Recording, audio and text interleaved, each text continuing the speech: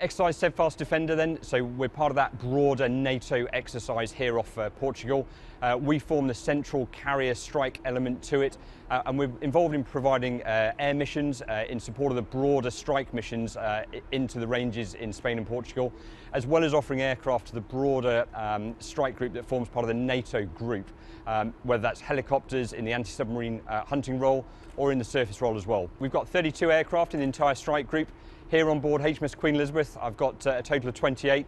That's 18 F-35B Lightnings, 10 from the United States Marine Corps and 8 from the UK, as well as 10 Merlin helicopters in varying roles from my troop transporter all the way through my airborne surveillance and control, and also my anti-submarine warfare hunting helicopter. More broadly in the strike group, I've also got the 4 Wildcat attack helicopters, which we use in the surface role. So it's important for NATO to deliver these exercises because it's an absolute demonstration of our capability and our ability to integrate with our closest allies across NATO. So you have to do that in exercises to have the confidence that everything works together seamlessly as we would hope and expect come a time of war or tension where we'd want to deliver the exercise.